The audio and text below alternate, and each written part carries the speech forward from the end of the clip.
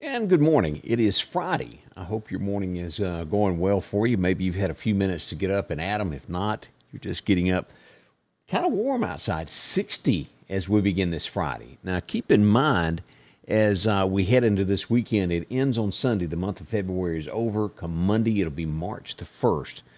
Shortest month of the year, but boy, this one sure seems like it flew by. It was very quick. A lot of events yesterday. This morning at 8:30, don't forget to join us. We'll replay the video of where the guy was able to walk away from that wreck on I-20 last night. Have you seen that yet? It's on my page. He was trapped. They pulled him out, and he walked away. Nothing short of a miracle. Also, the gentleman that was involved in the wreck in Clark County walked away from that, is in the hospital now.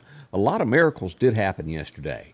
Always keep in mind there's somebody bigger than us watching out for us. It really does help us from time to time. And say a little prayer for them. They got some recovery to come, I'm sure. Well, as we get this day started, I've had some coffee, and I think I've got most everything ready. Let's get this started, and let's talk about fog this morning first off. To the south of Meridian, there is going to be fog. As we pull this up from the National Weather Service, this is going to be in the Laurel area this morning as you drop down into Jones County, down in this area near Brookhaven toward Hattiesburg. If you've got to go south of Meridian today, it's going to be dense fog, and the heavier you get, the closer you get, rather, let me back up on that, to Hattiesburg, the thicker it's going to be there on 2059. So if you've got to go that way, be extremely careful. Now, the National Weather Service is telling us to the northwest of Meridian from Sunday night into Monday, there's a chance of some heavy showers just to the north of us. And we look at that map of what they've put out this morning. This is going to grab Columbus and just barely the northern portion of Winston County and take in all the delta in these areas. Now, I'm not telling you that it's not going to rain here, because we do have rain coming. It's just they will have a little bit more than we do. So we'll look at radar here in just a second and look at that. As a matter of fact, let's go pull that up now and look at the threats that we've got with thunderstorms today. Overall, let's pull this up here. As you see this whole light green area is chances of rain. All right, now let's move in here and just show exactly where these heavier places are that it could happen today, who could get the most rain. Let's turn on the locations where you know where you are in relation to this. As we move in on this, the line should be northwestern Kemper County. It's going to be roughly from Wahallock back due west, cutting across, taking in where you'll get into where Cyples Mills is, Linville, and also up in Preston, Mississippi. Now, Sugarlock and this whole area here in Brooksville, Winston County, on up past the jail in these areas here, is going to get it Noxapater. As you come across into Neshoba County, the city limits of Philadelphia is kind of the line there that could get a little bit of this, stretching back toward Carthage and points further north. And this is fringe here now. This is on the utmost southern edge of it here in Neshoba County. So if you live there, it's a chance right along in there. It could be a little bit north, but it could dip down as far south as there. So that's kind of how to plan your day on that. Make sure of that. Rain chances here in the Meridian area should drift away here in the next 30 minutes. It's going to be cloudy for the most part of today, but 77 for a high today. That's warm. All right, let's back out now, and let me get rid of this so you can see what the radar shows us, where the weather is right now. As we turn this off, let's zoom up here and take a look here. Here we are. This is where I'm sitting here in Lauderdale County right now. As you go north, you start seeing a few showers here just east of Macon, where Sugarlock is, just out east there. As you go out toward Prairie Point in these areas here, it's going to be a little bit of showers there on up to the edge there in Alabama there, Pickensville. The further north you go to get into Columbus and light showers. A few things happen around Starkville this morning, light showers. Heavier rain out to the east in Alabama, and as we go back into northern Mississippi, Tupelo, look at this above here at the state line. Back west as you go across the state of Mississippi near Oxford, Ole Miss, in these areas already getting rain. And Helena, Arkansas. I said that wrong, didn't I? Coming into the Mississippi Delta there, Clarksville. As we back out, now there's more rain back out here toward Texarkana and these areas. Due north of Shreveport, heavy rain this morning as you cross that Arkansas line, and a little bit of scattered showers there around Dallas if you got to go somewhere, fly somewhere big today. As I mentioned earlier about that fog, that if you're headed toward Hattiesburg this morning, look at this as you drop off here. All the way to the coast, it's going to be thick fog, and this starts at Beaumont, goes all the way across south of Lafayette through New Orleans, Gulfport, all the way over to Gainesville, Florida, Jacksonville, Florida. Lots of fog in those areas. So if you're watching anywhere out of the area, that's what we've got there. As we look back at the state, a lot of wind out here in New Mexico, still winter. Look at this up here in Idaho and Portland, Oregon. Still wintry stuff that none of us in the South want to see again, do we? No, absolutely not. I can't imagine living in that every day and no chance of it getting warm and that going away. So that's happening out in the Northwest this morning as we look at a flood watch there in Omaha, and then you get into West Virginia. They still got a little bit of a winter weather advisory there and all those hills and things they've got in West Virginia. So at least that's what they used to call it when I was a kid. I'll West Virginia. I'll say that for everybody else. That's an outlook nationwide, a picture, so to speak, at this moment right now that's going on nationwide. As we start looking at what else the National Weather Service has to tell us this morning, as I said, today it'll be clearing eventually with us. We have a lot of clouds, and that's slowly going to make way and hit a high point of 77 this afternoon. So don't expect it to just be jumping in sunshine and all of a sudden. It'll be a little bit.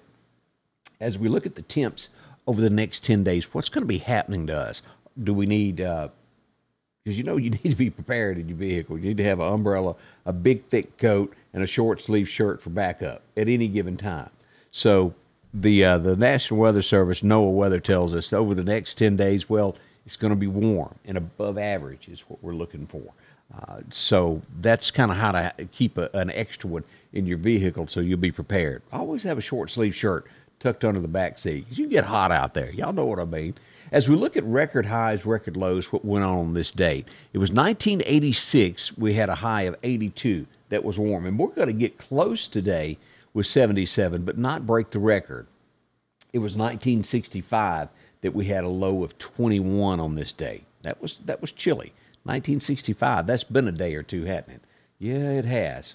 And I'm thankful for the 70-degree weather right now. I'm telling you, I am one of those that is really ready for spring. I'm not wanting to hang around and hold on to that groundhog's thoughts there. As we turn to the Piggly Wiggly of Collinsville, have you dropped in lately and seen Joe? I hope so. One of the nicest places you'll ever go grocery shopping and save you money on top of that. They've got Florida strawberries this week for $2.99. You can also get those fresh tomatoes for $1.59. Make you a great sandwich along with navel oranges.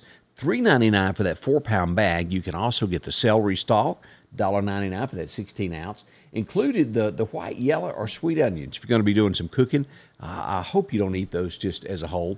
Hope not. 89 cents a pound. You can also get the chicken noodle or cream of mushroom. Those are 2 for $3 right now for that 26-ounce can. Always trying to save you money. $1 for the saltine crackers, the Piggly Wiggly brand, if you need some crackers there, along with sugar rather. They got salt also. But the 4-pound bag at $2.29. You can also take advantage of Piggly Wiggly of Collinsville macaroni and cheese, 2 for $3. That's a great bargain also. As we go through other things, Chips Ahoy, you got to have some of those. You can also get the T-bone steaks, $5.99 a pound there for T-bone. You can get the baby back ribs, $3.99 a pound. Great for cooking this weekend if you're going to be doing something. And also those Sanderson Farms whole fryers at 69 cents a pound if you want to do your whole chicken there. Including wieners, $1.79, Coca-Cola products, and purified water, 3 for $10. All of this is going on at the Piggly Wiggly of Collinsville. I hope you'll drop in and visit with Joe. Save yourself some money. Of course, Joe knows how hard it is to earn money, and they try to pass on those savings because, well, you got to have some food, and they want to be your choice of where you do your grocery shopping. Drop in and visit with them today there in Collinsville. The carnage is coming to your town. The All-Star Monster Truck Tours. See the biggest and wildest monster trucks do battle on a huge course. Plus, see the monsters up close, enjoy the kids' fun zone, and take a ride on a real monster truck. Kids' tickets are just $10, and adults can save up to 60% on tickets. Don't wait. Earlier you buy, the more you save. Get your discounts by clicking here now.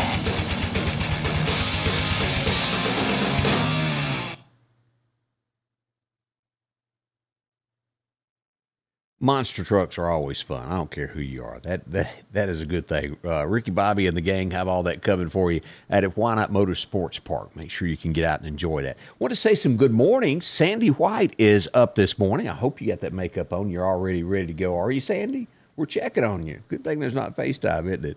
Good morning to Tommy Ainsworth. He's up and moving around a little bit this morning. Also, Miss Milton Saville is up. Good morning. Have a blessed day. Debbie Stewart is stirring a little bit today. Let's see here. Beth Vick is up. Good morning to you also. Sue Thrash, Miss Arlene too, says good morning and thank goodness it's Friday. And, you know, there's probably a lot of people thinking like that. We'll look here in just a second of where people's power is. There's still about 7 people in Neshoba County. We'll talk about that in a second. Teresa Tuberville, good morning. Hope you're doing well also. Sylvia Stewart, good morning. Donna Roseman, bring on the warm weather, past ready. I have to agree with you, Donna, on that. That is just such a way to word this.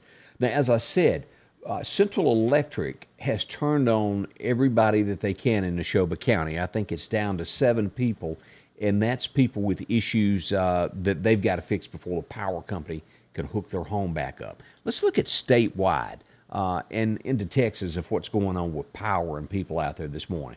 As we turn to this, we look at Texas. Texas still at almost 19,000 people without power. Louisiana is at only 436. Alabama has 319 people, and Mississippi has cut that number down to 1,250 people without power. As you can finally see here, Lauderdale County 0, Kemper County 0, Newton 0, and it's showing 0 for Neshoba County, but I did check that earlier, and well, let's just look here. It's still showing 7 customers that they're working on there.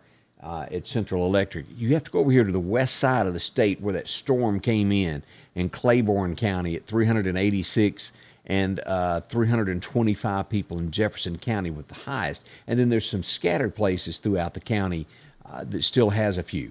But I have to, and I think everybody that watching would agree, that the power companies went above and beyond of working hard tirelessly, hours upon hours, into the night hours to make sure they could get that power back on for you as quickly as they could. Each one of them done a great job. Big thank you to EMEPA, and they kept us up to date with where they were. And that's what it's all about, being a part of the community, and they do know that. And just a thank you to them for all that they done there.